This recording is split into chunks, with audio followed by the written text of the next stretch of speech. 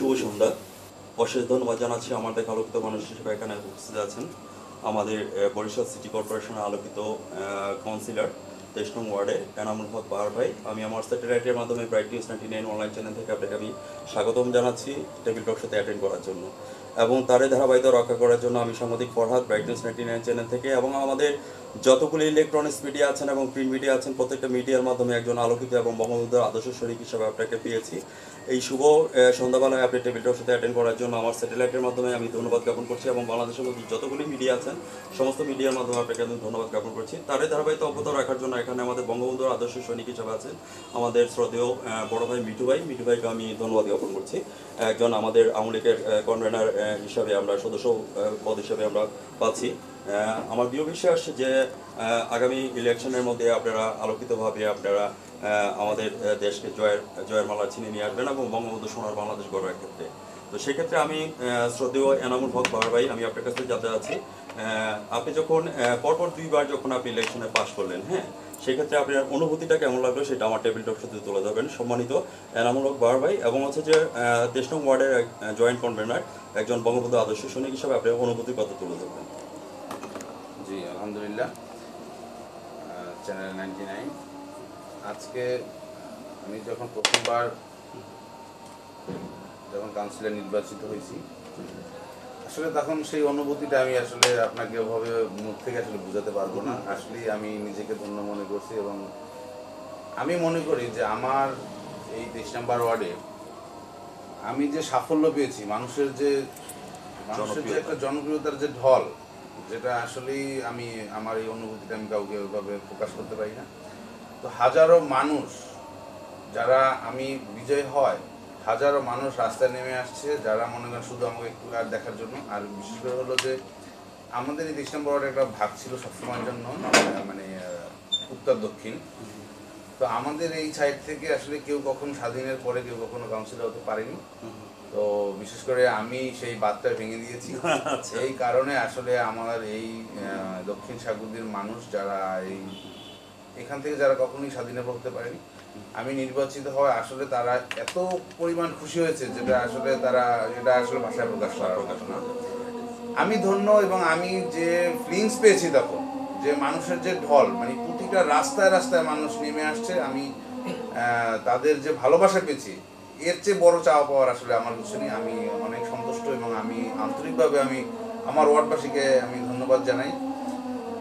তো আমি খুব খুশি আর কি। আমার এই ভিউয়ার্স, আমি আমার স্যাটেলাইটের মাধ্যমে আমাদের বাঙালি জাতির পিতা বঙ্গবন্ধু শেখ মুজিবুর আদর্শ সৈনিক এনামুল হক বাহার ভাই, আপনাকে আমি স্যাটেলাইটের মাধ্যমে ব্রাইট নিউজ 99 চ্যানেল থেকে আপনাকে ধন্যবাদ জ্ঞাপন করছি আপনার অনুভূতির কথাটা তোলার জন্য, এবং তারে ধারাবাহিকতা রক্ষা করার জন্য যারা আপমন মানুষ থেকে তৃণমূল থেকে শুরু করা আপমন পর্যায়ে যারা আপনাকে পরপর দুইবার ইলেকশনে পাশ করে আছেন, সকল জনগণকে 23 নম্বর ওয়ার্ডে যারা আছেন আমাদের মা বোন থেকে শুরু করে সবাইকে আমরা ধন্যবাদ জ্ঞাপন করছি। আপনাকে জয়ের মালা ছিনিয়ে নিয়ে আপনাকে পরপর দুইবার পাশ করিয়েছেন, এবং সবচেয়ে মজার ব্যাপার হচ্ছে যে জনগণের রায় স্বতঃস্ফূর্তভাবে আপনি পাশ করেছেন একটা ফেয়ার নির্বাচনের মাধ্যমে, এবং জনগণের যে উৎসবটা যেটা ছিল সেটা হচ্ছে যে জয়ের মালার পরে যে একটা আনন্দ, সেই আনন্দের মধ্যে আবার চোখের পানিও চলে আসে, আনন্দের যে একটা অশ্রুধারা। তো সেই ক্ষেত্রে আমি বলবো, কে বলেছে মুজিব নাই, মুজিব আছে বাংলায়। আমার সামনে একজন মুজিব সেনা হিসাবে আমি আপনাকে স্যালুট জানাচ্ছি পরপর দুইবার ইলেকশনে পাশ করাতে, এবং সকল জনগণকে 23 নম্বর ওয়ার্ডের মধ্যে যারা আমার স্যাটেলাইটের সামনে আছেন এবং স্যাটেলাইটের বাইরে আছেন আমার ব্রাইট নিউজ 99 চ্যানেল থেকে অভিনন্দন জানাচ্ছি। আজকে একজন বাঙালি জাতির পিতা বঙ্গবন্ধু সোনার বাংলাদেশ গড়ার ক্ষেত্রে আপনাকে আমরা দুইবার পেয়েছি।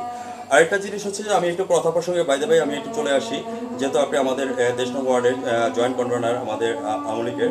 তো সেক্ষেত্রে আমি আপনার কাছে জানতে চাচ্ছি যে সেকেন্ড নির্বাচনে যখন আপনি জামাল ভাইকে 846 ভোটে পরাজিত করে যখন আবার দ্বিতীয় টাইমে যখন আবার পাশ করেছেন, আমি বলতে চাচ্ছি যে একটু ইতিবাচক কথাটা বলি এখানের মধ্যে, একটু না বললে নাই নয়, যে এখানে প্রথম হচ্ছে 2013 এবং 2017 প্রথম ইলেকশন থেকে দ্বিতীয় ইলেকশনে পাশ করাটা কিন্তু সোটা অফ পেপার। আপনি এমন কিছু মানুষকে দিয়েছেন, এমন কিছু মানুষকে উপহার দিয়েছেন, এবং এক্সট্রা অর্ডিনারি যেটা দিয়েছেন, যার কারণে মনে করেন জনগণ আপনাকে পাশ করেছে দুইবার। হ্যাঁ, আরেকটা ব্যাপার হচ্ছে যে এই অত্র 23 নম্বর ওয়ার্ড থেকে অদ্যপতি পর্যন্ত কোনো আমাদের বেস্ট আউটপুট আমরা আসে নাই, যে কথাটা আপনি স্পিকের মধ্যে আসছে। আমি ডেভিড টকশো থেকে আপনাকে ধন্যবাদ জ্ঞাপন করছি। যে আমার কাছে মনে হচ্ছে যে আমরা যেরকম আর্জেন্টিনা ব্রাজিল ফাইনাল রাউন্ডে খেলা দেখি, অথবা এর সাথে আমরা পশ্চিম পাকিস্তান দেখি। তো নেক্সট গোলটা যেটা আসছে আমার কাছে মনে হলো যে আর্জেন্টিনা যদি ব্রাজিলের প্রতি ইয়েতে যদি হয়ে থাকে আপনার পশ্চিম জার্মানি যদি হয়ে থাকে, তাহলে আমার মনে হচ্ছে যে প্লান্টিক শট পরপর আসছে আপনার 846টা প্লান্টিক শট আসছে, যেটাকে বরাবর একেবারে গোল পোস্টে গিয়েছে, এবং আপনি 846 ভোটের ব্যবধান নিয়ে, একটা বিশাল ব্যবধান নিয়ে জয়মালা নিয়ে পাশ করেছেন। এই যে একটা ব্যবধান ঘুড়ি মার্কা নিয়ে, হ্যাঁ, যেটা আকাশ থেকে উড়ে এক প্রান্ত থেকে এক প্রান্ত আমাদেরকে দেখিয়ে দিয়েছে, যেই ঘুড়ি দেখে আপনার, যে ঘুড়ি এবং যে পাখি দেখে উইলবার্ট রাইট অ্যান্ড অলরেড রাইট আবিষ্কার করে ফেলেছেন উড়োজাহাজ। হ্যাঁ, তো সেই ক্ষেত্রে আমি আপনার কাছে জানছি, ফার্স্ট ইলেকশন থেকে যখন আপনি সেকেন্ড ইলেকশনে বরাবর 846টা প্লান্টিক গোল করে আপনি ঘুড়ি মার্কা নিয়ে যখন পাশ করেছেন, তখন আপনার অনুভূতিটা কেমন হচ্ছে? আসলে আমি যখন দ্বিতীয়বার আবার নির্বাচনে আসি, তখন আসলে আমার জন্য আসলে অনেক কঠিন হয়ে গেছে। কঠিন বলতে এরকম যে একটা লোক আসলে নির্বাচনে বিজয়ী হওয়ার পরে তার আসলে অনেক ত্রুটি থাকে। রাইট। যেমন একটা জিনিস বোঝাতে চাই, আমি যখন ফ্রি টাইম ছিলাম তখন আসলে আমি মানুষকে অনেক সময় দিতে পেরেছি। তো এই সময় দেওয়ার কারণে মানুষ আমার প্রতি খুব আস্থা ছিল। রাইট। যখন আমি একটা দায়িত্বে আছি, তখন কিন্তু আসলে আমার অনেক কাজের মাঝে আমার ব্যস্ত থাকতে হয়। যেমন আজকে এই অফিসে আছি, আমার অফিসে কাজ করতে হচ্ছে। বিশেষ করে আমি যখন আমাকে যখন 5টা জায়গায় প্রোগ্রাম থাকে, আমি 5টা প্রোগ্রামে অ্যাটেন্ড করতে পারি না। তো তখন যখনই যে প্রোগ্রামটা অ্যাটেন্ড করতে পারি না, তখন তারা আসলে আমার প্রতি হয়তো মনক্ষুণ্ণ হয় বা অখুশি হয়। তো আমার আসলে সবসময় যেন একটা চিন্তাধারা ছিল যে আমার দ্বারা যেন কোনো মানুষ যেন কষ্ট না পায়, আমার দ্বারা যেন আমার কোনো কর্মী যেন কষ্ট না পায়। আমি সকল কর্মীর মন জোগানোর চেষ্টা করেছি এবং তাদের প্রতিটা কাজে আমি তাদেরকে সহযোগিতা করার চেষ্টা করেছি এবং করেছি, এবং আমি সেই সাফল্যটা আমি পেয়েছি। তবে আমি একটা জিনিস জানি, আমি যদি নিজের সেই ইচ্ছা থাকে কাজ করার, যদি জনগণের জন্য কাজ করার ইচ্ছা থাকে, তাহলে সেটা সম্ভব। হয়তোবা নিজেকে অনেক বিসর্জন দিতে হয়, নিজের অনেক কষ্ট করতে হয়। যেমন আসলে রাত্রে দেখা গেছে রাত 1টায় ঘুমাই, আবার সকাল 7টায় উঠে আসলে মানুষের জন্যই কাজ করতে হয়। দুপুরবেলা ঘুমাইতে যাই, তখন কিনা একটা ফোন আসে। তো আসলে এই অনেক কষ্টের বিনিময়ে আমি সকলের মন জোগানোর চেষ্টা করেছি এবং করতে পেরেছি বিদেই দ্বিতীয়বার মানুষ কিন্তু আমাকে আবার সেই স্বতঃস্ফূর্তভাবে আমাকে সেই ভালোবাসা দিয়ে তারা আমাকে আবার বিজয় করেছে। তো আমি সেই সকল আমার ওয়ার্ডের মানুষের প্রতি আমি কৃতজ্ঞতা জানাই, ধন্যবাদ জানাই যে তারা আমাকে দ্বিতীয়বার আবার সেই পুনরায় ভালোবাসা দিয়ে তারা আমাকে আবার বিজয়ী করেছে। এজন্য আমি আমার ওয়ার্ডবাসীকে সকলকেই ধন্যবাদ জানাই। ধন্যবাদ জনাব এনামুল হক বার ভাই, আমি আপনাকে আমার স্যাটেলাইটের মাধ্যমে আপনাকে ধন্যবাদ জ্ঞাপন করছি পরপর 2বার পাশ করাতে, এবং আপনার যে অনুভূতির কথাটা তুলে ধরেছেন। আমি একটু আলোকিতভাবে যে কথাটা আপনাকে আমি ধন্যবাদ জ্ঞাপন করব, যে আপনার সহধর্মিনীকে আগে আমার ধন্যবাদ জ্ঞাপন করা উচিত।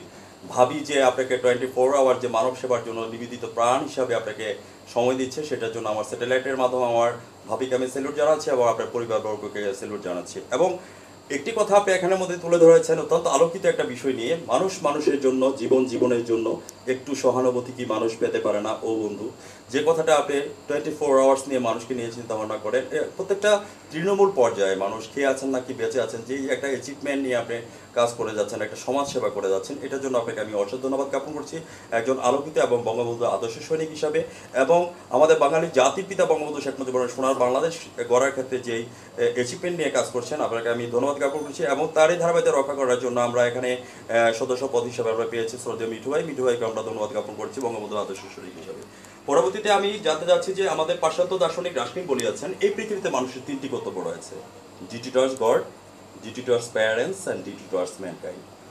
আমি আপনার গর্ভধারিণী মাকে আমি ধন্যবাদ জ্ঞাপন করছি, কারণ রাশমিন তার 2য় নম্বর উক্তি বলতে বলেছে, তুমি আমাকে একটি শিক্ষিত মা দাও, আমি তোমাকে একটি শিক্ষিত জাতি দেবো। এটা সম্রাট নেপোলিয়নের কথা। যেই মা গর্ভধারণ করে আজকে আপনাকে এই পৃথিবীতে পাঠিয়েছেন, সুশিক্ষা এবং স্বশিক্ষা দিয়ে পাঠিয়েছেন, এই জন্য আপনার গর্ভধারী মাকে আমি আমার পক্ষ থেকে স্যালুট জানাচ্ছি এবং আপনার পরিবারবর্গকে। এবং পরবর্তী যে কথাটা আপনি একটা খুব একটা ইম্পর্টেন্সি কথা নিয়ে আলোচনা করেছেন, সেটা হচ্ছে ডিউটি টুয়ার্ডস ম্যানকাইন্ড। রাশমিন তার 3য় নম্বর উক্তির মধ্যে বলেছেন ডিউটি টুয়ার্ডস ম্যানকাইন্ড, অর্থাৎ মানব সেবা একটি মহৎ গুণ। আপনি কিন্তু 24 আওয়ার্স কিন্তু মানব সেবাই করে যাচ্ছেন, ঠিক আছে? আজকে যে এই যে একটা মানব সেবা দিচ্ছেন, এবং 24 আওয়ার্সের মধ্যে দেখা যাচ্ছে রাত্রে 1টার সময় টেলিফোন করে চলে আসছে যে এই সেবার দরকার, এই যে একটা অ্যাচিভমেন্ট। তো সেক্ষেত্রে আপনার কাছে আজকে মানব সেবা করতে গিয়ে আপনার কাছে ফিলিংসটা কেমন লাগছে সে কথাটা আমি একটু সামনের দিকে একটু যেতে যাচ্ছি। সম্মানিত এনাম ভাই আমার টেবিলটার সাথে তুলে ধরবেন। আসলে আমি বলবো যে মানব সেবা আসলে অনেক কঠিন কাজ, এটা আসলেই অনেক কঠিন কাজ। তো যে যাই মনে করুক না কেন, এই মানুষ সেবা যদি করতে হয় তাহলে তার অনেক কষ্ট করতে হয়, শ্রম দিতে হয়। তো এই শ্রমের মাঝে একটা ফিলিংস, সেই ফিলিংসটা হলো আমি যদি মানুষের জন্য কিছু করতে পারি, আমার জনগণের জন্য আমি যদি কিছু করতে পারি, সেটাই আমার কাছে বড় ফিলিংস। রাইট। আমি মনে করি আমি যদি একটা রাস্তা করতে পারি, ড্রেন করতে পারি, কালভার্ট করতে পারি, বিদ্যুৎ দিতে পারি, অথবা একটা সুষ্ঠু সালিসি সমাধান দিতে পারি, তাহলে আমি মনে করি যে আসলে এটাই আমার পাওয়া। রাইট। যে আমি একটা সুষ্ঠু এবং সুন্দরভাবে আমি তাদেরকে সমাধান দিয়েছি, আমি একটা রাস্তার কাজ করেছি, তারা যে বাহাবা দেয়, এটাই আমার কাছে সবচেয়ে বড় আনন্দ। রাইট। এটাই আমার বড় ফিলিংস। রাইট। ভিউয়ার্স, আমি আমার স্যাটেলাইটের মাধ্যমে আমাদের আলোকিত মানুষ হিসেবে জনাব এনামুল হক বাহার ভাই আপনাকে দেশম ওয়ার্ড থেকে আমি ধন্যবাদ জ্ঞাপন করছি। যে কথাটা আপনি তুলে ধরেছেন ডিউটি টু ম্যানকাইন্ড, মানব সেবা নিয়ে, যে আপনি যে কথাটা তুলে ধরেছেন যে একজন কাউন্সিলর হিসেবে সেবা দেওয়াটার জন্য এবং 24 আওয়ার্স চেষ্টা করে যাচ্ছেন যে প্রত্যেকটা ডেভেলপ সেক্টর যাতে আমরা উন্নয়ন করে যেতে পারি, সেটা রাস্তাঘাট হোক আর XYZ যেটাই হোক না কেন। এবং সবচেয়ে বড় কথা হচ্ছে যে মানুষের অন্তঃস্থলে গিয়ে, মানুষের দ্বারে দ্বারে গিয়ে প্রত্যেকটা জিনিসের কনসেপ্টগুলি তুলে ধরা এবং প্রত্যেকটা সমাধান দেওয়া। এবং যে জিনিসটা আমরা ধন্যবাদ জ্ঞাপন করছি যে একজন আলোকিত ব্যক্তি হিসাবে আমরা দেখতে পাচ্ছি যে অনেক সময় অনেক সালিশগুলি হয়, যেটা অনেক সময় আমাদের উচ্চ আদালতে যাওয়ার প্রয়োজন মনে করি, কিন্তু সেখানের মধ্যে যখন আপনার কাউন্সিলর যারা আছেন, এটা সমস্যার সমাধান কিন্তু দুই পক্ষ থেকে এসে একটা সমস্যার সমাধান দেওয়া হয়। তো সেক্ষেত্রে এই যে একটা ডিসিপ্লিন মেনটেন করছেন, সেজন্য আপনাকে আমি একটা আউটপুট দেওয়ার জন্য আপনাকে আমি ধন্যবাদ জ্ঞাপন করছি 23 নং ওয়ার্ড থেকে পরপর 2বার নির্বাচিত হওয়াতে, এবং প্রত্যেকটা ডিসিপ্লিনের মাধ্যমে আপনি সমস্যার সমাধান দিচ্ছেন। এই যে একটা মানব সেবা করছেন, সেটার জন্য আবারও ধন্যবাদ জ্ঞাপন করছি। পরবর্তীতে আমি বাঙালির জাতিপিতা বঙ্গবন্ধু শেখ মুজিবুর সোনার বাংলাদেশ গড়ার ক্ষেত্রে উনি 7 মার্চে ভাষণ দিয়েছিলেন ধানমন্ডি 32 নম্বর বাসভবনে। উনি ছিলেন রাতের বেলা, ঠিক তদ্রুপ পূর্ব রাতের ঘটনা, এটা আপনারা সবাই জানেন যারা বঙ্গবন্ধু আদর্শ সৈনিক আছেন। উনি এক বারান্দা থেকে আরেক বারান্দা, আরেক বারান্দা থেকে আরেক রুম থেকে আরেক রুমে যাচ্ছে। ইতিমধ্যে ওনার সহধর্মিনী এসে ওনাকে বললেন, ব্যাপার কি, তোমাকে তো আমি এতদিন এইভাবে তোমাকে এত হেজিটেশন দেখতে পাইনি, তোমার কী হয়েছে, কী হয়েছে, তুমি আমাকে বলে বলো। আমাদের বাঙালি জাতিপিতা বঙ্গবন্ধু শেখ মুজিবুর রহমান একটি কথা বললেন যে আগামী দিন আমাকে রেসকোর্স ময়দানে 7.5 কোটি মানুষের মধ্যে 7 মার্চের ভাষণ আমাকে দিতে হবে। তবে আমি কিছুই শিখি নাই, কিছুই পড়ি নাই, কিছুই লিখি নাই, তবে আমি কী ধরনের ভাষণ দেবো। ওনার সহধর্মিনী, আজকে ভাবি যেরকম আপনাকে 24 আওয়ার্স সময় দিচ্ছেন, ঠিক ওনার সহধর্মিনী ওনাকে অভয় দিয়ে একটি কথা বললেন যে তোমার 7 মার্চের ভাষণ তোমার মন থেকে যাই আসবে তাই তুমি তুলে ধরবে। অবশেষে আমরা দেখেছি যে রেসকোর্স ময়দানের মধ্যে 7 মার্চের ভাষণ দিয়েছেন 7.5 কোটি মানুষ মাঝে। এবারের সংগ্রাম মুক্তির সংগ্রাম, এবারের সংগ্রাম স্বাধীনতার সংগ্রাম, রক্ত যখন দিয়েছি রক্ত আরও দেব। এই যে একটা কনসেপ্ট, আজকে আমাদের বাঙালির জাতিপিতা বঙ্গবন্ধু শেখ মুজিবুর যে 7 মার্চে ভাষণ দিয়েছিলেন, আজকে ইউনেস্কো কর্তৃক ওনাকে দীর্ঘ 41 বছর পর ওনাকে মেমোরি অফ দ্য ওয়ার্ল্ড নামে ঘোষিত করেছে। বঙ্গবন্ধু শেখ মুজিবুর আদর্শ সৈনিক হিসাবে এবং 23 নং ওয়ার্ডের জয়েন্ট কনভেনার হিসাবে আমি আপনার কাছ থেকে জানতে চাচ্ছি, সম্মানিত পরপর 2বার কাউন্সিলর সম্মানিত বাহার ভাই, আপনার কাছ থেকে আমি জানতে চাচ্ছি যে আজকে যে এত বড় একটা অ্যাচিভমেন্ট আমাদের ইউনেস্কো কর্তৃক বঙ্গবন্ধু 7 মার্চের ভাষণের উপরে দিয়েছে, সেক্ষেত্রে আপনার বঙ্গবন্ধু আদর্শ সৈনিক হিসাবে আপনার কাছে অনুভূতিটা কেমন লাগছে সে কথাটা তুলে ধরবেন। আমি সর্বপ্রথমেই বলবো যে আমি আসলে এই বাংলাদেশে জন্মগ্রহণ করায় আমি নিজেকে ধন্য মনে করি, এবং আমি বঙ্গবন্ধুর দেশে জন্মগ্রহণ করায় আমি নিজেকে ধন্য মনে করি। একটা বিষয় হলো যে আমরা আজও বঙ্গবন্ধু সেই ভাষণ শুনলে শরীরের পশম আজও দাঁড়িয়ে দেয়। তো বিষয়টা হলো যে আজকে আপনারা সকলেই জানেন যে বঙ্গবন্ধু এই দেশের জন্য যা করেছে, এবং বঙ্গবন্ধু সেই 7 মার্চের যে ভাষণ, সেটা আসলে পৃথিবীর বুকে আজকে ভাসমান অবস্থায় আছে। পৃথিবীর সকল নেতা, আমি বলবো পৃথিবীর যে সকল নেতা আছে যারা আজকে অনেক বড় বড় নাম কামিয়েছে, তার চেয়ে আমার বঙ্গবন্ধু অন্যতম। তিনি, তার ভাষণের সাথে পৃথিবীর কোনো নেতার ভাষণ অ্যাডজাস্ট করা যাবে না। তো তার যে চাওয়া, তার যে সোনার বাংলার স্বপ্ন, এই স্বপ্ন পূরণ হতে যাচ্ছে। তো আমি বলবো বঙ্গবন্ধু কন্যা জননেত্রী শেখ হাসিনা তার যে আদর্শ, বঙ্গবন্ধুর আদর্শ বুকে রেখে আজকে সে এই দেশকে শুধুমাত্র একা এই দেশটাকে শাসন করছে এবং এই দেশটাকে চালাচ্ছে, এটা আসলে ভীষণ কষ্টের ব্যাপার। একটা বিষয় হলো, আমার এই দেশটাকে শুধু প্রধানমন্ত্রী একাই চালাচ্ছে, তার একার ডিসিশনে এই দেশ চলছে। আসলে কি জননেত্রী শেখ হাসিনা সরকার কি একা? এটা আমার প্রশ্ন, যে জননেত্রী শেখ হাসিনা তো সরকার একা না, তার যে সকল কর্মকর্তা কর্মচারী যারা যে অবস্থানে আছে তারা সবাই সরকার। যার যার জায়গায় বসে যদি সে শুধু শেখ হাসিনা বঙ্গবন্ধুর কথাটা যদি একবার ভাবতো যে আমার বঙ্গবন্ধু কি চেয়েছে, আমার শেখ হাসিনা কি চায়, আমার প্রধানমন্ত্রী কি চাচ্ছে, এই দেশটাকে আসলে সিঙ্গাপুর বানানোর কোনো ব্যাপার না। এই দেশটা আরো 10-20 বছর আগে এই দেশটা সিঙ্গাপুর হতো, সোনার বাংলা হয়ে যেত। তো আমি বলবো সোনার বাংলা সিঙ্গাপুর মালয়েশিয়ার চেয়ে অনেক অনেক ঊর্ধ্বের জায়গাটা। আসলে আমাদের দেশের মানুষের যে মানসিকতাটা, এই মানসিকতা পৃথিবীর কোথাও কোনো মানুষের মধ্যে নেই। আজকে দেখেন, আমরা যদি ঢাকা যাই তাহলে আমরা 10 বছর আগে 5 বছর আগে ঢাকা আর আজকে ঢাকা কিন্তু এক না। আমি কিছুদিন আগে ঢাকা গিয়েছি, আসলে আমি তো ঢাকার চেহারা দেখে আমি আসলে বুঝতে পারতেছি আমি কোথায় আছি। আমি ঢাকা থেকে বরিশাল আসার পথে আমি যখন কি বলে এটা ভাঙা যখন আসছি, ভাঙা আসার পরে আমি মনে হচ্ছে যে আমি যেন কোন দেশে চলে আসছি। তা আমি কোনখান থেকে আমি বরিশালের রুটে যাব আমি সেটাই খুঁজে পাচ্ছি না। তো আসলে আমার কাছে তখনই মনে হলো যে আসলে তো আমি তো বঙ্গবন্ধুর সেই সোনার বাংলার দেশে তো চলে এসেছি।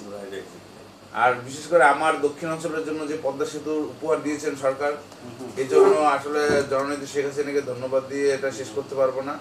তাকে যেন হাজারো বছর যেন তাকে হায়াত দারাজ করে আল্লাহ, তাকে সে যেন আমার এই দেশের জন্য যেন এরকম পদ্মা সেতু হাজারো করতে পারে। আর বিশেষ করে আমাদের যে কুয়াকাটা, সে এখানে আমাদের 60টা নদী ছিল, 60টা নদীতে তিনি মনে করেন আমাদের ব্রিজ করে দিয়েছেন। এটা আমাদের বরিশালবাসীর জন্য বিশাল পাওনা। তো আমরা যে যে আমরা যে পাওয়ার প্ল্যান্ট পেয়েছি, সেটা কি নাম, বিদ্যুৎ কেন্দ্র, এটাও কিন্তু আমরা কখনো চিন্তা করিনি যে আসলে আমাদের দক্ষিণ অঞ্চলে তাপ বিদ্যুৎ কেন্দ্র হবে। আমরা এবং আমরা বুলেটিন ট্রেনও আমরা নিয়ে আসছি কুয়াকাটা পর্যন্ত 4 রুট, এবং আমরা 4 লাইন নিয়ে আসছি। সেটা একটা বিশেষ একটা অবদান। সেটা একটা বিশাল অবদান। ধন্যবাদ জনাব এনামুল হক বাহার ভাই, আপনাকে আমি ধন্যবাদ জ্ঞাপন করছি যে প্রথম যে পয়েন্টটা নিয়ে আপনি আলোচনা করছেন সেই জন্য আপনাকে আমি ধন্যবাদ জ্ঞাপন করছি।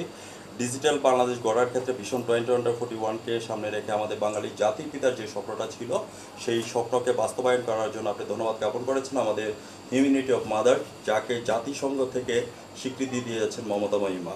আমাদের মমতা মহিমাকে আপনি ধন্যবাদ জ্ঞাপন করেছেন জননেত্রী শেখ হাসিনা, এবং আমাদের বাঙালি জাতির পিতার যে কনসেপ্টটা তুলে ধরেছেন, যে ড্রিমটা ছিল, স্বপ্নটা ছিল সোনার বাংলাদেশ গড়ার ক্ষেত্রে।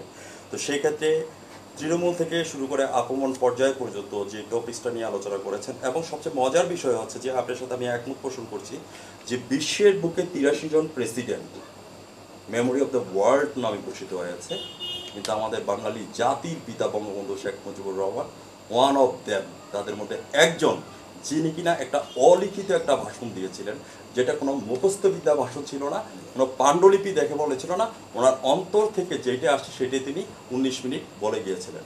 তো সেই ক্ষেত্রে আমি বলবো, বলবীর বল উন্নত মমসিক শী নেহারি অনত শী রৈশিক মাদ্রি, আমি চপলা চপলে চমকি টমকি, আমি ফিং দিয়া দেই 3 দৌড়। কে বলেছে মজিব নাই? মজিব আছে বাংলায়। আমার সামনে এক মজিব চলে গেছে, লক্ষ মজিব আমার সামনে আছেন। আমি আমার স্যাটেলাইটের মাধ্যমে চ্যানেল 99 থেকে আপনাকে আমি সাধুবাদ জানাচ্ছি যে আপনি যে কথাটা বলেছেন যে আজকে 83 জন president memory of the world আমি পুরস্কৃত করেছেন।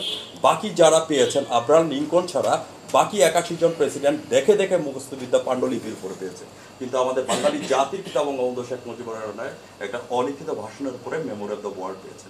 আপনার সাথে একমত পোষণ করে আমি আপনাকে ধন্যবাদ জ্ঞাপন করছি যে 7 মার্চের কথা তুলে ধরেছেন, এবং তার সাথে আপনি ডিজিটাল বাংলাদেশ গড়ার ক্ষেত্রে ভীষণ 2041কে সামনে রেখে যে বাঙালি জাতির পিতা বঙ্গবন্ধু শেখ মুজিবুর রহমানের যে ড্রিমটা ছিল, স্বপ্নটা ছিল, আজকে আমি আপনার সাথে একমত পোষণ করি যে উত্তর মেরু দক্ষিণ মেরু সব আছে আমাদের জানা।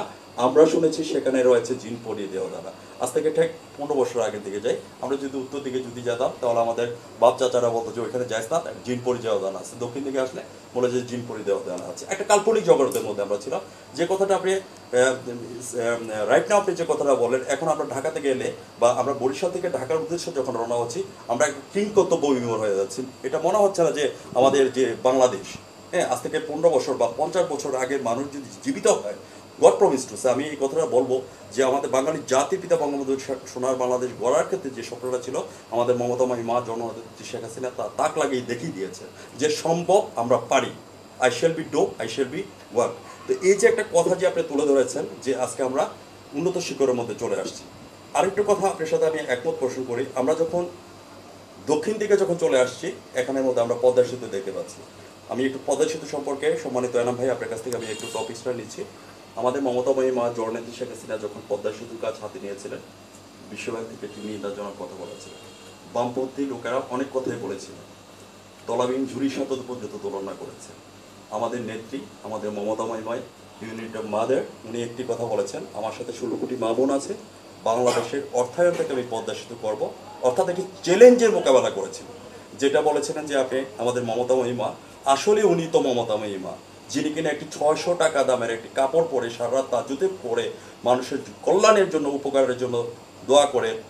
তো সেক্ষেত্রে আমি আপনার কাছ থেকে জানতে চাচ্ছি যে আজকে যে পদ্মা সেতু আমরা দৃশ্যমান অবস্থা দেখি, আমরা যখন আওয়ামী লীগের সাধারণ সম্পাদক যোগাযোগ এবং সেতু মন্ত্রী ওবায়দুল কাদের স্যারকে যখন আমরা টেবিল টক শোতে যখন সাক্ষাৎকার নিয়েছি, ইলেকট্রনিক্স মিডিয়া বলেন, প্রিন্ট মিডিয়া বলেন, প্রত্যেকটা মিডিয়ার মাধ্যমে উনি বলে দিয়েছেন যে আমরা অলরেডি 15 স্পেন অলরেডি ডান, 81% কাজ অগ্রগতি চলে আসছে এবং আগামী 2021 সালের মধ্যে আমরা পদ্মা সেতু দৃশ্যমান অবস্থা দেখতে পাবো। আজকে যে এই পদ্মা সেতু যে একটা চ্যালেঞ্জের মোকাবেলা করে যে আজকে রূপান্তরিত করছে, সেই পদ্মা সেতু সম্পর্কে আপনার টপিক্সটা নিয়ে আলোচনা করবেন, যেহেতু আপনি দক্ষিণ দিকে আছেন, সেই সম্পর্কে আপনার কাছ থেকে জানতে চাচ্ছি যে আপনার কাছে অনুভূতিটা কেমন লাগছে। আসলে পদ্মা সেতু তো আমাদের, এটা তো আসলে বলতেই নেই, যেটা আমাদের কাছে, আমাদের দক্ষিণাঞ্চলের জন্য বিশাল পাওয়া, যেটা আমরা চিন্তাও কখনো করি, রাইট। যেটা শুধু আমাদের মমতাময়ী মা প্রধানমন্ত্রী জননেত্রী শেখ হাসিনা তিনি আমাদের জন্য চিন্তা করেছেন। এটা আসলে আমরা চিন্তা করলে আসলে অনেক অনেক বিশাল ব্যাপার। যেটা হলো যে আপনারা সকলেই জানেন যে বিশ্বব্যাংক থেকে সে যে লোন চেয়েছিল এই পদ্মা সেতু করার জন্য, সেটা তিনি পায়নি এবং Right. তাকে একটা দুর্নীতির আঁকড়ার মধ্যে রাইট, এক্স্যাক্টলি, রাইট। তাকে দুর্নীতিবাজ ভেবে তাকে আসলে এরকমটা যে তাকে সেই টাকা দেওয়া হয়নি। তার যে সাহস, আমি বলবো তার প্রধানমন্ত্রীর যে সাহস, সেই সাহস, তার সাহসের তারিফ করি আমরা। তার এই সাহসের কারণেই আজকে আমরা এই এই পদ্মা সেতু আমরা চোখে দেখতে পাচ্ছি। আমার মনে হয় এখানে যদি অন্য কোনো প্রধানমন্ত্রী থাকতো, এত বড় সাহস তিনি করতে পারতো না। সে শুধু বঙ্গবন্ধু কন্যা বিদায়ী, আমি মনে করি যে এই সাহস তিনি করতে পেরেছেন। Right, exactly. তো আমি ধন্যবাদ জানাই আমার প্রধানমন্ত্রীকে, আসলে ধন্যবাদ দিয়ে ছোট করবো না।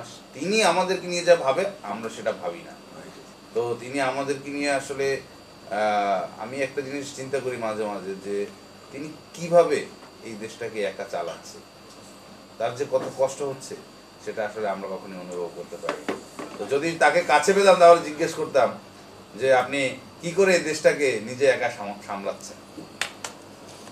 ধন্যবাদ। আমি আমার স্যাটেলাইটের মাধ্যমে আমাদের মমতাময়ী মা জননেত্রী শেখ হাসিনার দৃষ্টি আকর্ষণ করছি এবং আমাদের আইসিটির উপদেষ্টা সচিব অজয় জয়সকে দৃষ্টি আকর্ষণ করছি, যে কথাটা আজকে তুলে ধরেছেন আমাদের বাঙালি জাতির পিতা বঙ্গবন্ধু শেখ মুজিবুর সোনার বাংলাদেশ গড়ার ক্ষেত্রে, আজকে আমরা ডিজিটাল করার ক্ষেত্রে, আজকে আমরা অনলাইন ভিত্তিক এবং আমরা চ্যানেলের মাধ্যমে সরাসরি আমাদের মমতাময়ী মাকে আমরা ধন্যবাদ দিতে পারছি এবং আপনার স্যাটেলাইটের মাধ্যমে আপনি সরাসরি আমাদের মমতাময়ী মাকে ধন্যবাদ জ্ঞাপন করেছেন। এবং আমি আমার স্যাটেলাইটের মাধ্যমে বাংলাদেশে যতগুলি ইলেকট্রনিক্স মিডিয়া আছেন, সোশ্যাল মিডিয়া, অনলাইন চ্যানেল আছেন এবং প্রিন্ট মিডিয়া আছেন, আমাদের বাঙালি জাতির পিতা বঙ্গবন্ধু শেখ মুজিবুর সুযোগ্য কন্যা মমতাময়ী মাকে আপনি ধন্যবাদ জ্ঞাপন করেছেন। আমি আমার স্যাটেলাইটের মাধ্যমে সেই ধন্যবাদটুকু আমাদের আইসিটি উপদেষ্টা পরিচিত সচিব আদিক তার পঞ্চায়েত আমি পৌঁছালাম। একটি কথা আপনার কাছে, আমার কাছে অত্যন্ত একটি আনন্দিত লাগলো যে পদ্মা সেতুর কথাটা তুলে ধরেছেন। আমার কাছে মনে হচ্ছে যে আজকে যারা এটাকে নিয়ে বিতর্কমূলক কথা বলেছিলেন এবং বিশ্বব্যাংক, আমার কাছে মনে হয় পদ্মা সেতু যখন আমাদের চলমান হবে, বিশ্বব্যাংকের গাড়ি একদিন এই পদ্মা সেতুর উপর দিয়ে যাবে, আমার দিন বিশ্বাস। এটা হতেই পারে, এটা তো অস্বাভাবিক অস্বাভাবিক কিছু নাই, যেখানের মধ্যে দক্ষিণাঞ্চলে আসতে হলে তার অবশ্যই আমার পদ্মা সেতুর পদ্মা সেতুর উপর দিয়ে আসতে হবে। আরেকটা জিনিস হচ্ছে যে আমরা ছোটকাল থেকে, বিটু ভাই আমি একটু কথা মধ্যে আসি, ছোটকালে আমরা জেনারেল নলেজে পড়তাম, সাধারণ জ্ঞানের মধ্যে পড়তাম কোন জেলার মধ্যে আমরা রেল লাইন নাই, আমাদের বরিশাল বলতে হবে। কিন্তু এখন তাও তো আমরা আনন্দের সহিত বলতে পারি যে আমরা শুধু পদ্মা সেতু নয়, পদ্মা সেতুর সাথে 4 রুট দিয়ে আমরা কুয়াকাটা পর্যন্ত আমরা রেল লাইন নিয়ে আসছি। তো সেক্ষেত্রে আমি আজকে আপনার কাছ থেকে জানতে যাচ্ছি, এই যে আরেকটা পায়রা বন্দরের কথা বলে ধরেছেন। আমরা একসময় জানতাম যে পায়রা বন্দর বিশ্বের মধ্যে, বাংলাদেশের মধ্যে সবচেয়ে বড় বন্দর হচ্ছে যে চট্টগ্রাম। কিন্তু এখন আমরা পায়রা বন্দরকে দেখতে পাচ্ছি, যেটা ভিশন পয়েন্ট 1-41কে সামনে রেখে, এবং বিদ্যুৎ তাপ কেন্দ্র যেটা আপনাকে তুলে ধরেছে। এবং আজকে আমরা যেই বরিশাল বিভাগের মধ্যে যে রেল লাইনের যে লাইনটা আসছে আপ টু কুয়াকাটা পর্যন্ত, তো সেক্ষেত্রে রেল লাইন সম্পর্কে আমি একটু কথাটা বলি। এখন আর ইতিহাসের পাতার মধ্যে কেউ বলবে না যে আমাদের বরিশালের মধ্যে রেল লাইন আসছে না। মমতাময়ী মা জননেত্রী শেখ হাসিনা যা বলেন তাই করেন, এবং ওনার একটাই উত্তর যে বাঙালি জাতির পিতা বঙ্গবন্ধু শেখ মুজিবুর সোনার বাংলাদেশ, এনি হাউ এটাকে আমাদের গড়ে তুলতে হবে। আজকে আপনারা যারা বঙ্গবন্ধু আদর্শ সৈনিক আছেন, আপনারা যেভাবে গণমাধ্যমকে উদ্দীপনা দিচ্ছেন, আমার দৃঢ় বিশ্বাস আমরা 21-41 লাগবে না, তার পূর্বেই আপনি যে কথাটা বললেন, আমরা সিঙ্গাপুরের মতো একটি দেশ আমরা দেখতে পাবো। নট অনলি বাংলাদেশের মধ্যে যে Dhaka is the capital city, এটার পরবর্তী স্থান হবে বরিশাল একটি সিঙ্গাপুর সিটি। আমি আপনার সাথে একমত পোষণ করি। এই ক্ষেত্রে বলতে হয় বারেক ওবামা এবং হচ্ছে ইমরান খান পাকিস্তানের প্রেসিডেন্ট, ওরা একটি কথা বলেছেন, তোমরা যদি দেশের উন্নয়ন যদি দেখতে চাও, তাহলে তোমরা বাঙালি জাতির পিতা বঙ্গবন্ধু শেখ মুজিবুর রহমানের সুযোগ্য কন্যা মমতাময়ী মা জননেত্রী শেখ হাসিনা কীভাবে দেশকে উন্নয়ন করছো সেখানে তোমরা দেখে আসো। তো সেক্ষেত্রে আমি ধন্যবাদ জ্ঞাপন করছি যে আমরা অতি শীঘ্রই আমরা ভিশন পয়েন্ট 1-41-এর মধ্যে আমাদের বাঙালি জাতির পিতা বঙ্গবন্ধু শেখ মুজিবুর সোনার বাংলাদেশ গড়ে তুলব। এবং তার সাথে আরেকটি কথা হচ্ছে ভিশন এবং মিশনের মধ্যে আরেকটা কথা আছে, যুদ্ধ অপরাধী রাজাকার আল বদর আল শামস, এই কথাটা না বললে নাই নয়। এবং হচ্ছে যে যারা করাপশন করছে, মাদক এবং দুঃশাসন বা দুর্নীতি যারা করছেন, তো সেক্ষেত্রে আমি আমাদের মমতাময়ী মা জননেত্রী শেখ হাসিনা ভিশন পয়েন্ট 1-41-এর মধ্যে একটা কথা তুলে ধরেছেন, যারা চাঁদাবাজ, যারা জঙ্গিবাদ, যারা করাপশন মাদক ব্যবসায়ী আছেন, তাদেরকে আইনের কাঠগড়ায় এনে আমাদের সম্পূর্ণ জিনিসটাকে জিরো টলারেন্স মধ্যে আসতে হবে। আজকে আপনারা রাজপথের প্রতীক যারা আছেন, আপনারা যারা মানব সেবা করছেন, আমি আপনার কাছে জানতে যাচ্ছি একজন অনারেবল পার্সন হিসাবে, আমাদের এই দুর্নীতিকে একবারে জিরো টলারেন্স আনার জন্য আপনার কাছ থেকে আমি 23 নম্বর ওয়ার্ড কাউন্সিলর হিসাবে জনাব এনাম ভাই টপিকসটা নিয়ে একটু আলোচনা করবেন। সম্মানিত কাউন্সিলর 23 নম্বর ওয়ার্ড এনাম ভাই, জয়েন্ট কনভেনার। আসলে দুর্নীতির বিষয়টা আমাদের এই বাংলাদেশে দুর্নীতি কমানো অনেক সহজ ব্যাপার আমি মনে করি। আমাদের দেশে আইন আছে, প্রয়োগটা একটু কম হচ্ছে। এখন আমাদের প্রধানমন্ত্রী যেমনি তিনি চাচ্ছে যে আমার দেশের দুর্নীতি কমানোর, সে কিন্তু একটা মিশন তৈরি করেছে। Right, exactly. তো সে এই বাংলাদেশের দুর্নীতি সে কমাবে, এই বাংলাদেশের জিরো টলারেন্সের মধ্যে নিয়ে আসবে দুর্নীতি। এটাও আমরা অল্প দিনের মধ্যেই দেখতে পাবো। যেমন আমরা অল্পতে একটু জিনিস দেখাচ্ছি আপনাকে, যেটা হলো যে জি কে স্বামী, তাদেরকে কিন্তু তিনি ছাড় দেয় না, তার দলের সম্রাটকে কিন্তু তিনি ছাড় দেয়। আজকে তার দলের যত এমপি মন্ত্রী আছে তাদেরকেও তিনি ছাড় দেন, এবং তার আজকে আমার প্রশাসনকে তিনি ছাড় দিবেন না। আমরা এটা অতি শীঘ্রই আমরা দেখতে পাবো আসলে আমার এই বাংলাদেশ দুর্নীতিমুক্ত। তো এটা আমরা অতি শীঘ্রই আসলে আমরা এই বাংলাদেশকে দুর্নীতিমুক্ত খুব শীঘ্রই আমরা পাচ্ছি, এটা আমরা আশাবাদী। ধন্যবাদ জনাব এনাম ভাই, খুব সুন্দর একটি সিনসিয়ারভাবে যে কথাটা তুলে ধরেছেন, আমি আমার স্যাটেলাইটের মাধ্যমে ধন্যবাদ জ্ঞাপন করছি। আজকে যারা যে হোক XYZ, আমরা এটাকে জিরো টলারেন্স আনার জন্য যেই এক্সাম্পলগুলি দিয়েছেন, অ্যাজ লাইক আমরা তৃণমূল থেকে শুরু করে যত বড়ই সম্রাট হোক না কেন, তাদেরকে আইনের কাঠগড়ায় এনে সর্বোচ্চ শাস্তি আমরা কিন্তু মৃত্যুদণ্ড দিতে পেরেছি। তার প্রমাণ কিন্তু আমাদের বাঙালি জাতির পিতা বঙ্গবন্ধু শেখ মুজিবুর রহমানের সুযোগ্য কন্যা মমতাময়ী মা দেখিয়ে দিয়েছেন, এবং আমাদের আইনমন্ত্রী আনিস ইসলাম সাহেবকে আমরা ধন্যবাদ জ্ঞাপন করা উচিত। আপনি দেখেছেন যারা 15 আগস্টে আমাদের বাঙালি জাতির পিতা বঙ্গবন্ধু শেখ মুজিবুরকে হত্যা করেছেন, যুদ্ধ অপরাধী রাজাকার ছিলেন, আপনারা যখন রাজপথ থেকে যখন আমাদেরকে গণমাধ্যমকে উদ্দীপনা দিয়েছেন, আমরা দেখেছি আপনারা কি পরিমাণ কষ্ট করেছেন 111 টাইম থেকে শুরু করে সেই আগের কথা অতীতকে যদি নিয়ে একটু আলোচনা করি। আজকে যদি আপনারা আমাদেরকে সুদীপনা না দিতেন, আজকে যদি আপনারা যদি রাজপথে যদি না থাকেন, আমাদের বাঙালি জাতির পিতা যারা এখানে বঙ্গবন্ধু আদর্শ সৈনিকরা আপনারা যদি হাঁটিয়ে পাপা করে যদি আজকে না দিতে পারতেন, তাহলে আজকে আমাদের মনে হয় না যে আমরা যুদ্ধাপরাধী রাধাঘাট যে আমরা বিচার করতে পারবো। তো আমার একটা প্রশ্ন যে আজকে আমি স্যাটেলাইটের মাধ্যমে জিরো টলারেন্স আনার জন্য যে কথাটা তুলে ধরেছেন, আমি আপনাকে ধন্যবাদ জ্ঞাপন করছি এবং তার সাথে ধন্যবাদ জ্ঞাপন করছি আমাদের আইনমন্ত্রী আনিস সাহেব এবং আমাদের মমতাময়ী মা জননেত্রী শেখ হাসিনাকে। অবশেষে আমি টেপিটক্সের শেষ পয়েন্টের মধ্যে চলে আসছি। দুর্গম গিরি কান্তার মরু দুস্তর পারাবার রঙ্গিতে হবে রাত্রি নিশীতে যাত্রীরা বসিয়া। আমি আপনার কাছে জানতে চাচ্ছি, আমাদের একটি জিনিসের এক্সাম্পল আমি দিই আপনাকে, সেটা হচ্ছে যে আমাদের বাঙালি জাতির পিতা বঙ্গবন্ধু শেখ মুজিবুর রহমানের সুযোগ্য কন্যা মমতাময়ী মা জননেত্রী শেখ হাসিনার দুইটি সন্তানের কথা যদি আমরা চিন্তা ভাবনা করি, একজন হচ্ছে আইসিটির উপদেষ্টা সজীব ওয়াজেদ জয়, আরেকজন হচ্ছে পুতুল ওয়াজেদ, যিনি কিনা প্রতিবন্ধীদেরকে নিয়ে কাজ করছেন। আজকে আমি আপনার কাছ থেকে জানতে চাচ্ছি যেই কথাটা আপনি বঙ্গবন্ধু স্যাটেলাইট ওয়ানের কথা তুলে ধরেছেন, আজকে আমাদের বিশ্বের মধ্যে তাক লাগিয়ে দিয়েছেন আমাদের আইসিটি উপদেষ্টা সজীব ওয়াজেদ জয়। আজকে যে আমরা বঙ্গবন্ধু স্যাটেলাইট ওয়ান উদযাপন করেছি, বিশ্বের মধ্যে তাক লাগিয়ে আমরা 57তম দেশের মধ্যে পৌঁছেছি।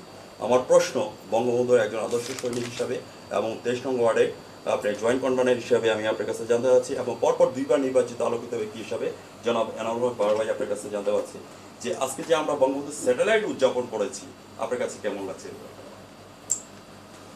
আসলে এটা তো বলারই নেই, আসলে আমরা তো কখনো চিন্তা করিনি যে আসলে আমরা আমাদের নিজস্ব স্যাটেলাইট থাকবে, বাঙালি জাতির এবং বাংলাদেশের স্যাটেলাইট থাকবে, এটা তো আসলে আমরা কখনো চিন্তা করিনি। তো আজকে আমরা যেটা চিন্তা করিনি সেটা আমাদের প্রধানমন্ত্রী তিনি সেটা চিন্তা করেছেন। তো আজকে আমরা সেই স্যাটেলাইটের সুবিধা আমরা পাচ্ছি। তো আমাদের বাংলাদেশের যে স্যাটেলাইট যেটা আছে সেটার সুবিধা আমরা ইনশাল্লাহ খুব শীঘ্রই পাবো। তো আজকে আমরা যে দূরত্বটায় ছিলাম আমরা এখন আর সেই দূরত্বটাই নেই, যেটা আজকে আমাদের সজীব ওয়াজেদ জয় তিনি তার যে স্যাটেলাইটের মাধ্যমে তিনি যেভাবে আমাদের দেশটাকে আসলে অনেক সহজ করে দিয়েছেন, যে আধুনিকতার ছোঁয়া লাগিয়ে দিয়েছেন, এটা আসলে আমরা যেটা চিন্তাও করিনি। তো আমরা তো আসলে বিশ্বের সাথে তাল মিলিয়ে চলছি, এটাই তো আমাদের আসলে বড় পাওয়া। যেমনিভাবে আমি কিছু উদাহরণ বলতে চাই, একটা সময় ঢাকা শহর গেলে আমরা একটা গাড়ির জন্য অনেক দাঁড়িয়ে থাকতে হতো, তো আজকে আমাদের কিন্তু দাঁড়িয়ে থাকতে হয় না। সেটা তো সজীব ওয়াজেদ জয় যে উবার, আবার আরেকটা আছে যে পাঠাও। তো এই যে সুবিধাটুকু, এটা তো আসলে আমি মনে করি যে আসলে আমরা খুব ডিজিটাল যে জিনিসটা, সেটা তো আসলে আমরা সেই ডিজিটালটার খুব যে একটা ফিলিংস সেটা আমরা খুব ওইভাবেই পাচ্ছি যে আমরা একটা সিএনজির জন্য ঘন্টার পর ঘন্টা দাঁড়িয়ে থাকতে। এখন কিন্তু আমাদের সেটা করতে হচ্ছে।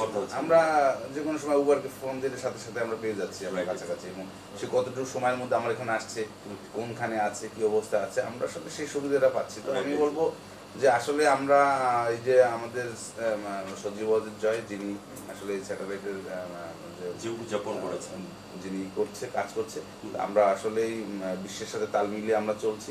তো ইনশাল্লাহ আমরা অতি শীঘ্রই আমাদের আরো যে সমস্ত ত্রুটি আছে সেটা আমরা অল্পের মধ্যে আমরা সেটা সেরে নিতে পারবো। ভিউয়ার্স, আমি আমার স্যাটেলাইটের মাধ্যমে আপনাকে ধন্যবাদ জ্ঞাপন করছি ব্রাইট নিউজ 99 থেকে। যেতে নাই দিব এই সুন্দর গোপন ছেড়ে মানবের মাঝে বাজি বাজায়, অবশেষে আমি টেপিটক্সের শেষ প্রান্তে চলে আসি। ভিউয়ার্স, আমার স্যাটেলাইটের সামনে যারা আছেন এবং বাইরে আছেন আপনাদেরকে আমার ধন্যবাদ জ্ঞাপন করছি, সাথে আমাদের আলোকিত ব্যক্তি বিজু ভাইকে আমরা ধন্যবাদ জ্ঞাপন করছি বঙ্গবন্ধু আদর্শ সৈনিক হিসাবে। চলুন আমরা সবাই মিলে আমাদের বাঙালি জাতির পিতা বঙ্গবন্ধু শেখ মুজিবুর রহমানের সোনার বাংলাদেশ করি, হাঁটি হাঁটি পা করে আমরা ভীষণ এবং মিশনের মধ্যে আমরা এটা সোনার বাংলাদেশ করতে পারবে। এবং আমি আমার স্যাটেলাইটের বলতে যাচ্ছি, যারা আপনারা আমার সামনে আছেন এবং আমার স্যাটেলাইটের মাধ্যমে আমি 11:45 আবারও আপনারা আমাদের এই টেপিটক শোটি দেখে নেন আমাদের অনলাইন পোর্টাল থেকে www.brightnews99.com, এবং প্রয়োজন আমাদের ইউটিউব চ্যানেল আছে টিভি নেটওয়ার্কিং হিসাবে, সেখান থেকে আপনারা লিঙ্কটি জেনে নেন, ব্রাইট নিউজ 99 দিয়ে সাবস্ক্রাইব করে নেন। যতদিন আমাদের পদ্মা মেঘনা যমুনা ভরি আছে ততদিন পর্যন্ত আমাদের আলোকিত ব্যক্তি হিসাবে জনাব এনামুল হক বাবার সাহেবের টকশোটি থাকবে। আপনারা শেয়ার করেন, কমেন্টস করেন, আলোকিত মানুষের প্রতিধ্বনিগুলি বাস্তবে রূপ দেন, তাহলে আমরা সোনার বাংলাদেশ পাবো। ধন্যবাদ আপনাকে, ধন্যবাদ সবাইকে।